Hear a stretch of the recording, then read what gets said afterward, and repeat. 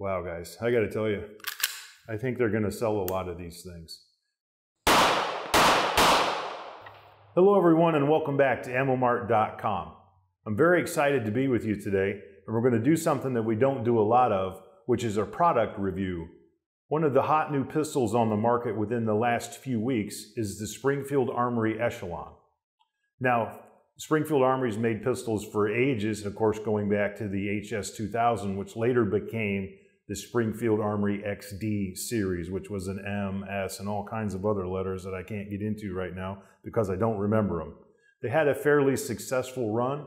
Some people really enjoyed that product, some people didn't. I was kind of in the middle, so I'm hoping that actually helps me evaluate their new offering called the Echelon. So, not wasting any more time, let's open it up and see what we have. Before we go any farther, I'd like to remind everybody that I don't get paid by Springfield Armory, and they did not send this to me. This is provided to the channel by a good friend of mine, Mark Neubauer, who bought the pistol, and one of the reasons I got interested in it was he is a straight old school steel revolver guy from way back or 1911. Prior to the Echelon, not a fan of striker fired pistols, so I want to see what got him so cranked up. Anyway, of course you have your cardboard box. I would have preferred something a little more sturdy, but you guys that are familiar with the channel already know that. And I'm going to assume that in this little pouch here would be the Echelon. It is a nice little carry pouch though, I must tell you. Nylon with of course their logo. And here it comes with a chamber flag. Just for a second, I'm going to set this aside so we can look at what else is in the pouch. And of course you have what appears to be 2 more 17-round magazines.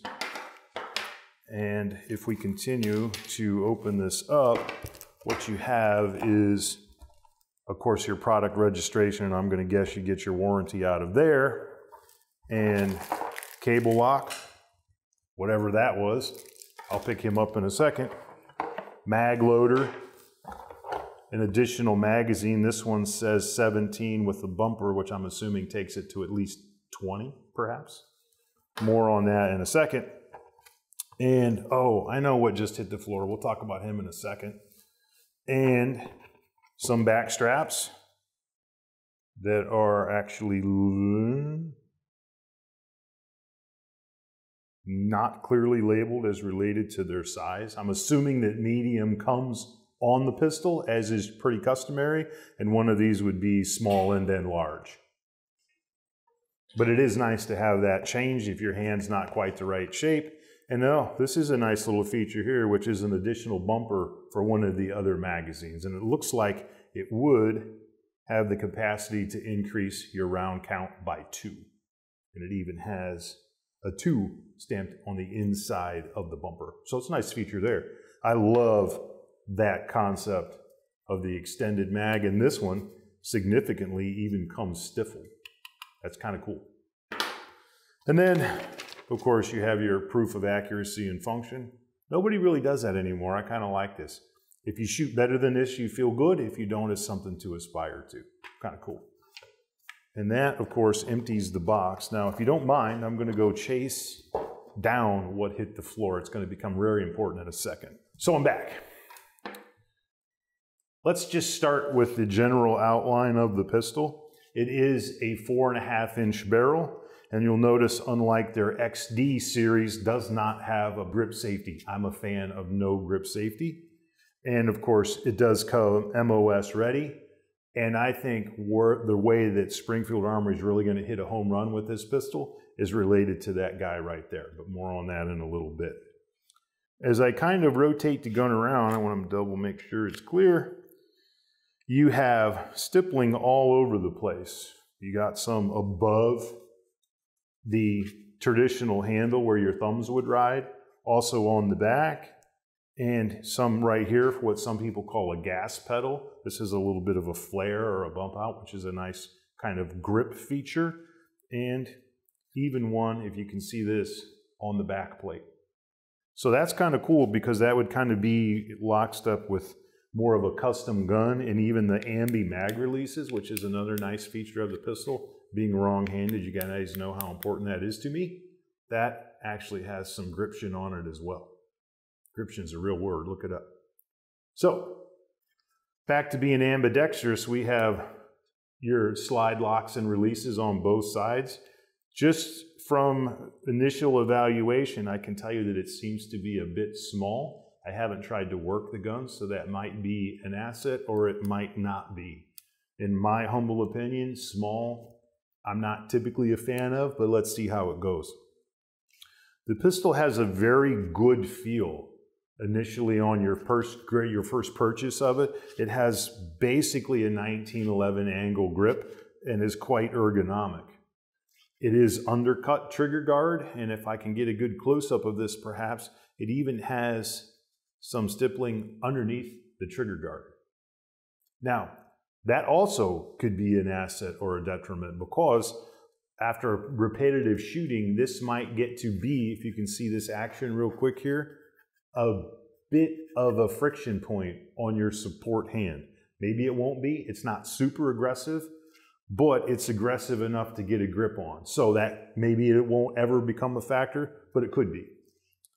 Also, of course, you have your rail underneath for a flashlight or whatever. This one seems to be longer than most, which is kind of handy. It should accommodate more lights easier. You guys know if you have like a smaller or mid-sized micro pistol, sometimes that can be a challenge to find the light that works well. Also, interestingly enough, as we start to look at the slide serrations are quite deep, very aggressive. They almost look like they're sort of cut, but they're not.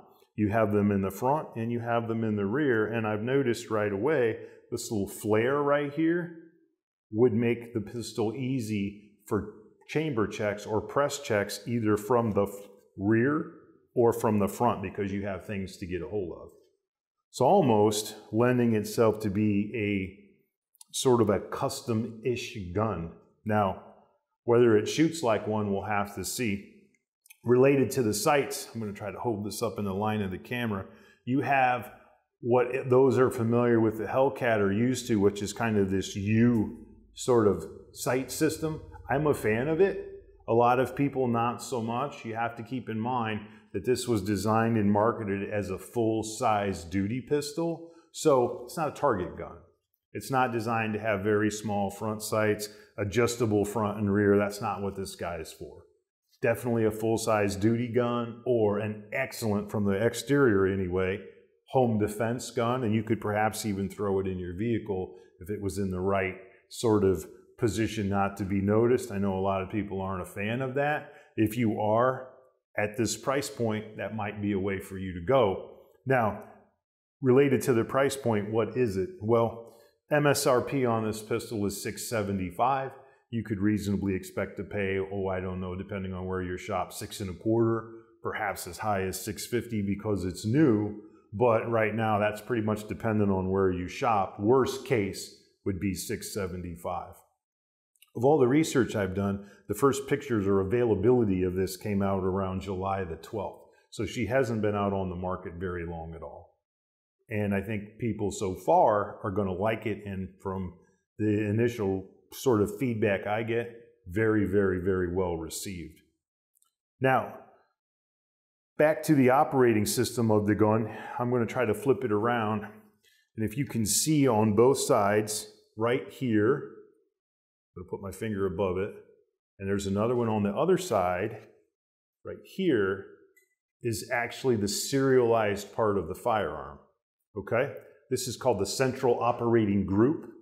Now, according to the ATF, as I said, this is the firearm. Now, what I'm telling you is this gun is truly modular, much like the SIG 320, in that you can pull out the fire control system or box, or with a cog, as they call it, and you could put this potentially in a different sized lower. Maybe they'll come out with a different colored lower. That's not known to me right now, but you can tell that Springfield Armory is already planning for the future. This is a really cool thing that they did, and I think other manufacturers are going to get online and do lockstep with this sort of thing. Why wouldn't you? Now, back to the MOS cut.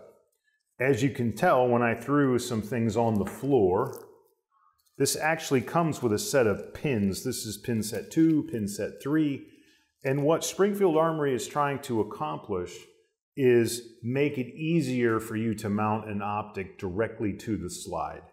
This is called the VIS, or the Variable Integration System. And when I remove this, and I'll show it on camera later, I don't want to remove it now, what you're going to have is a bunch of indents or places to put these pins depending on the optic that you buy.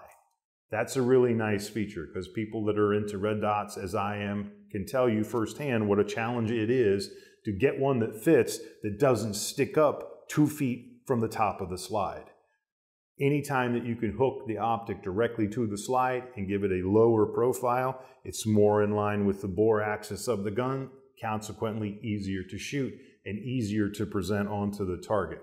I haven't had a chance, obviously, to see how all of this would work, but they claim that this would accommodate the top 30 most popular optics on the market today.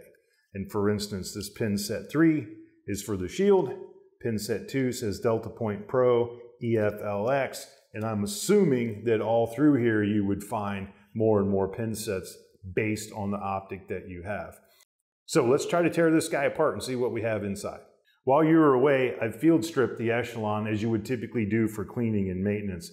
It has a very, very common takedown procedure, and one thing to note is you do not have to pull the trigger to field strip, which I think is a nice feature, especially related to safety after a long range day. Once again, you do not have to pull the trigger. Now you can sort of see what we were referring to here with all of this trigger bar and linkage kind of that goes in the frame like a horseshoe. This would be your central operating group, or the serialized portion of the firearm. This is significant here in that it has a fairly wide locking block, even though, looking at it right here, it appears to be steel or metal inserted into the plastic, very common. And just from looking at it, it has a very robust appearance. For instance, especially your springs. I'm used to, say, Canic firearms, and once you take or field strip down the rival, things seem to be pretty dainty, almost petite inside.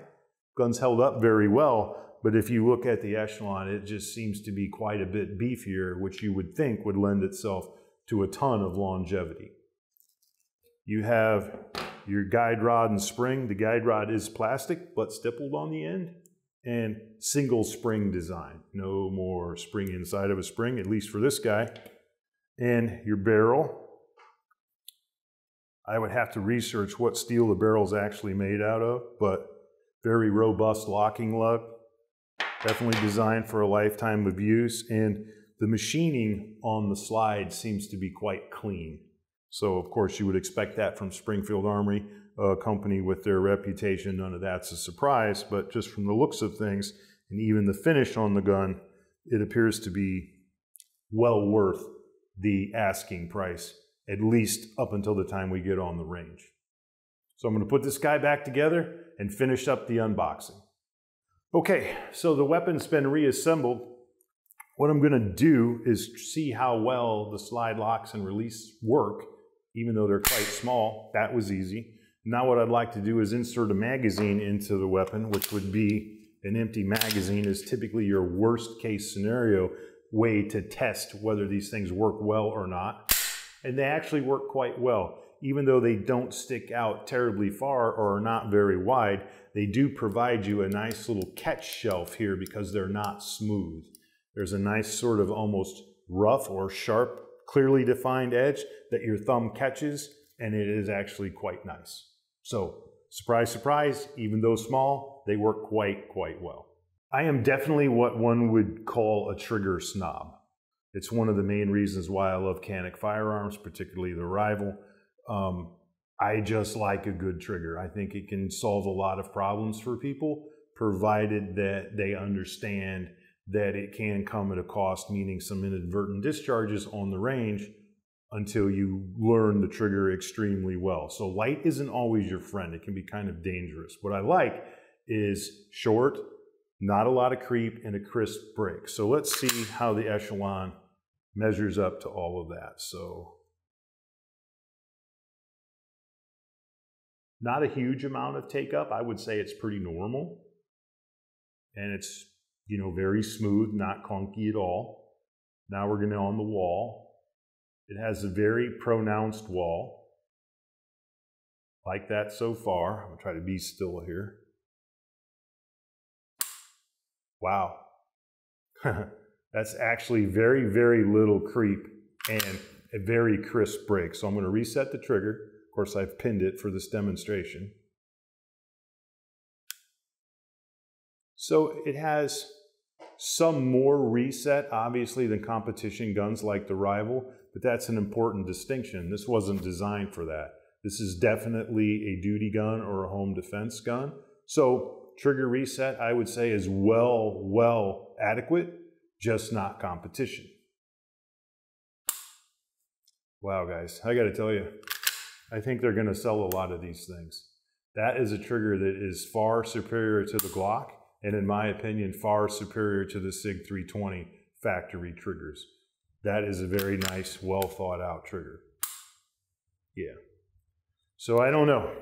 I can tell you this much so far. I can't attest to the fact of whether it's a true life safety tool or not because I haven't shot the gun. My instincts are that it will be and then some. Another instinct I have just from handling the gun is that this is an extremely well thought out product that was designed to be way above average. You get a lot of features, a lot of sort of custom things that you would typically find on a much more expensive pistol. And I wonder if the target audience were people that didn't want to quite take the plunge, say, into shadow systems, but wanted something that was an upgrade from a stock Glock or a stock 320. Just handling the gun, it seems as though maybe it's got a little Walther PDP in it, as well as Hellcat Pro. You can see a lot of those features that Springfield Armory also makes. And it's just a meld and a combination of a lot of cool stuff. And I'm very excited to shoot it. So far, I must tell you, straight A's across the board. There's nothing I found about the pistol so far I don't like. And obviously the time will tell on the range. But so far, definitely a fan of the Echelon. Good gun.